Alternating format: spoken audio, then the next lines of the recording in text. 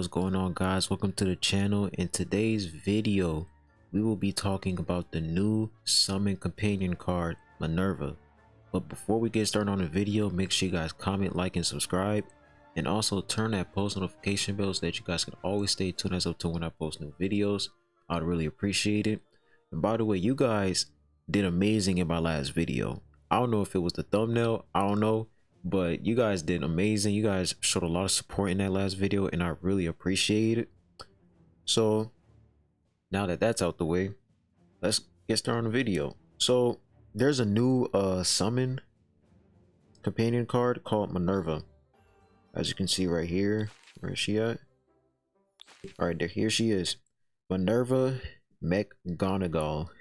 I'm getting better with the names now. You know, I've been practicing. But this is the new summon companion card. Now, this card just came out today, like earlier this morning. So this is like, you know, this card is pretty early, and people are still testing out this card and, you know, seeing how the, you know, the character is of Minerva. And honestly, in my opinion, she's really just not that good. in my opinion, she's not that good, because one thing I notice about her is that she is really squishy. Like, it is really easy to kill her. Like, it's really easy to get rid of her off. Like, if someone summons her on the battlefield, you can get rid of her instantly. Like, she has no health. So I feel like this character, in my opinion, is a huge skip. You guys should honestly save up and not summon for this character at all, because she's really squishy, man. I'm gonna play a replay for you guys so you guys can see what I'm talking about, because I don't want to, you know, say that a character is squishy and then you guys don't see, you know, how squishy she is. So I'm gonna find the replay. I think it was, let me find which one it was. Trying to figure out which one it was.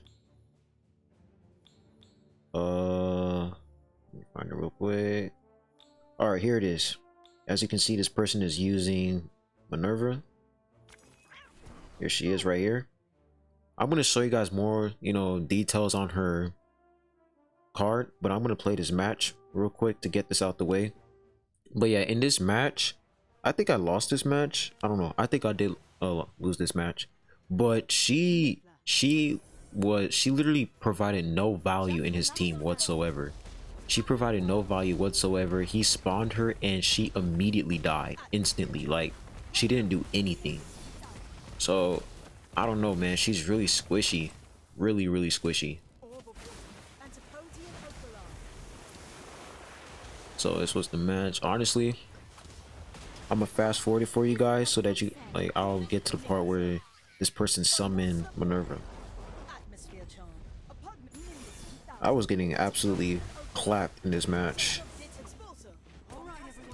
Okay, I'm gonna play it right here because I almost died, and I remember that he summoned Minerva.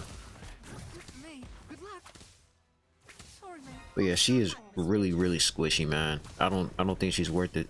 I was thinking about it, but after I played this match, I was like, yeah, never mind, because I feel like if she was like, okay, if she doesn't die, if she wasn't squishy, she'll be a really good summon companion, but she just dies so quickly, man.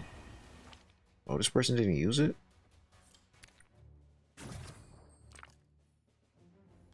Does this person even use it? Anyways, I'm gonna show you guys the details. My apologies. I'll show you guys the details instead.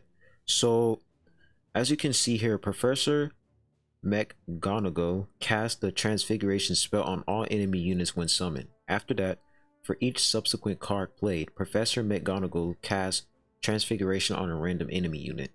When Professor McGonagall is in play, she will summon a stone soldier for every 8 cards you use. Professor McGonagall's transfiguration spell will not bounce between enemies. So, reading her kit so far, it seems like you want to put her in a summoning team, because as you can see right here, this says when Professor McGonagall is in play, she will summon a stone soldier for every 8 cards you use. So you basically want to use cards that have low MP. You don't want to use cards that cost like 6 MP, 7 MP, 8 MP, because you won't be able to continuously spam those cards over and over again, because you need to get 8 cards down when you summon her.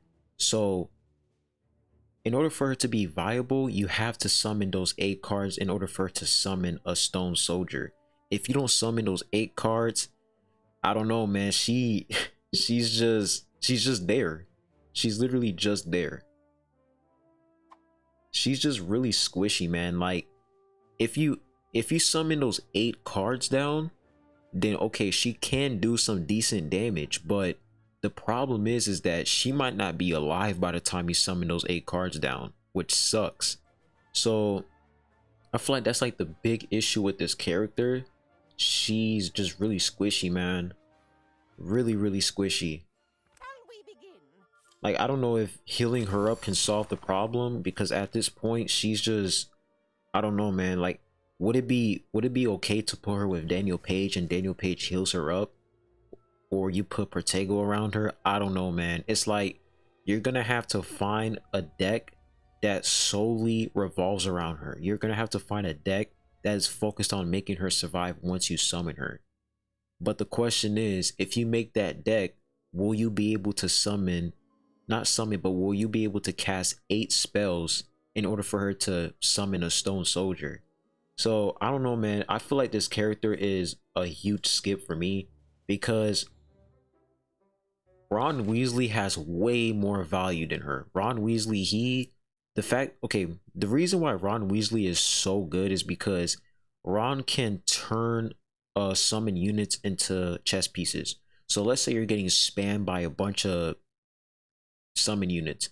You could just instantly spawn Ron Weasley and he would turn all of them into chess pieces, and you counter like that entire person's summon spam. So I feel like Ron Weasley, he had way more value than this, because you put her on the field and she's just there. She's just there. Like, as you can see, this guy, he was using her, and let me see. Let me go to the match right here. As you can see, he won the match, but he didn't use her at all. He had 0 uses of her. She was just there. So I feel like this character, yeah. If you're free to play in this game and you want to summon on the best cards, I recommend you guys to heavily skip on Minerva, because she is way too squishy and she provides no value on your team whatsoever. But if you want to summon for the character because you like her, by all means go for it. I'm not gonna sit here and force you guys to not summon on a character because she's not, good. You could summon for her if you want to. Everybody has their own opinion. Everybody could do whatever they want.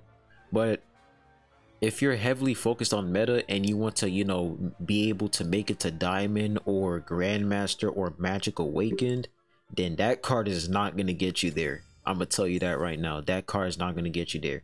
Because these past few matches, I've been playing a lot of Diamond matches lately, and not a lot of people were using Minerva. I've only seen one person so far use her card, and then everybody else just haven't. No one has been using her card at all. So yeah, man, in conclusion, huge skip. Do not go for her. It's not worth it. If you want to go for her, by all means go ahead, but for now this character is a huge skip. So yeah, I don't see the point of summoning for a character that is so squishy. Like, if they change the amount of times you have to cast a card from 8 to, like, let's say 5 or 6 or 4 even, she would provide some value, because you will be able to cast those cards down immediately before she, dies.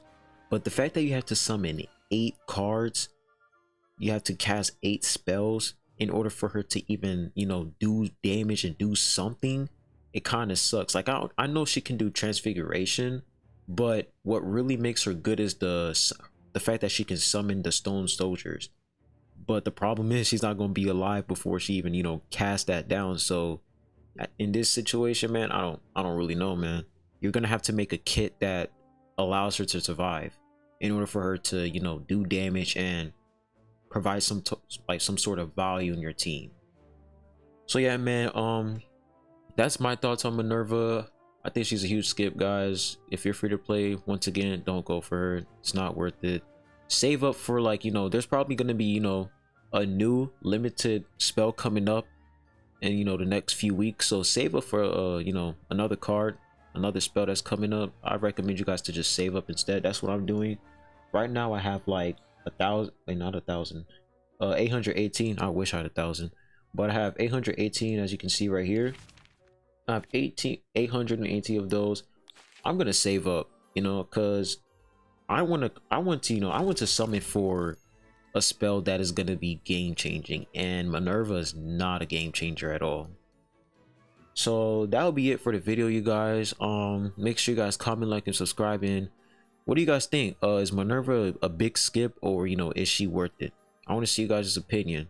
But anyways, make sure you guys stay safe, stay hydrated, and I'll be seeing you guys soon. Peace.